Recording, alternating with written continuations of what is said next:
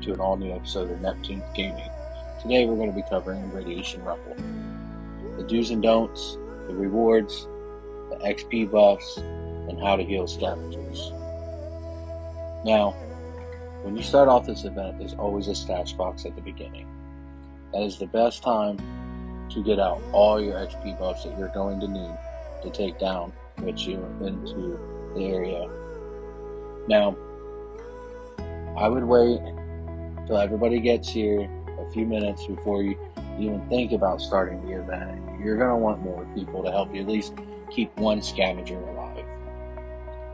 That's all you need, one scavenger. Anything over that, it's just extra.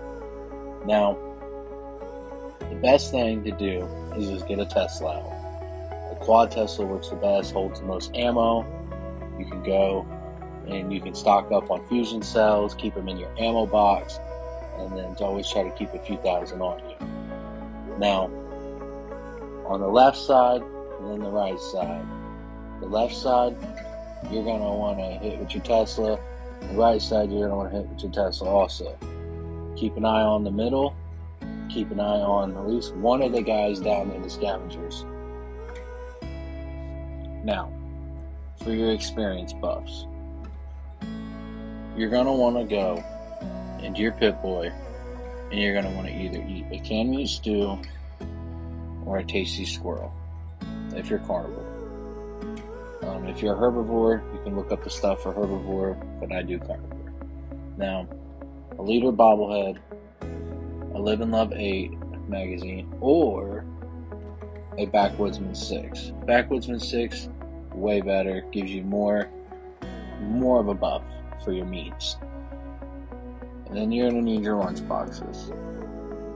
Now, you can wait, like I said, until everybody gets here, and go ahead and then start pumping lunch boxes out, and hopefully people will help. If not, just always try to keep up on your lunch boxes. That way you don't have to depend on people.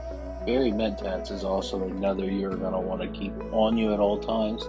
Boosts your intelligence, helps you get more experience in the long run with the intelligence being higher. Also, Scorched Beast Broiled Brain. The Broiled Brain will give you a lot more intelligence as well. So you're going to want to keep them in your cryo freezer, and they'll be alright from there. You're going to also want to make sure before you come to this event that you're well rested. You're going to either want to go back to your camp or pop a tent, get rested, then make your way back down to this event, or keep yourself rested before events. Now, if you see everybody staying in the middle, that's what you're going to want to do. You don't want to go down on that edge down there like this one guy is. Just kill everything yourself. You don't need to do that. Just get a Tesla, stay in the middle, and everybody can share their experience. There's no point to be selfish. There's enough for everybody. Now, for completing this event, you can get either the Radiation Barrel or the Emmett Mountain Disposal Hazmat Suit. They're both rare drops. They're not worth as much anymore since the new update, but they're pretty nice to have. The Brad Barrel sells okay in the vendor, and the Emmett Mountain Hazmat Suit doesn't look too bad, honestly. But after the event, you're going to want to go, and you're going to want to loot everything, make your way to the workbench, scrap everything, and if you can fast travel out. If not, maybe you'll have a scrap box, you can send everything to your scrap box. Or just go outside, throw a tent down, find a tent, or make your way down to White Springs Station if you have to. But hopefully you won't have to do all that. You'll be able to just drop the loot that you have and then keep going. They've made this event fairly easy. As long as you have a few people, you should be able to complete it. You're going to want a guy going down and collecting ore. It's going to need to be in power armor or a hazmat suit.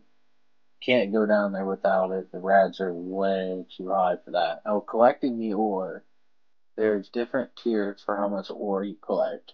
It goes up to 4 tiers. The more ore you collect, the higher the tiers.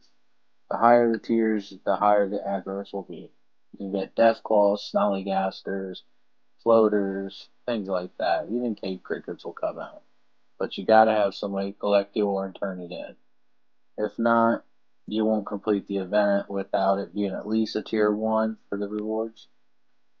I also forgot to mention, if your scavengers are getting down very low health, when you have a flamer on you, you can go into your perk cards, and in Charisma, you can attach the card Friendly Fire.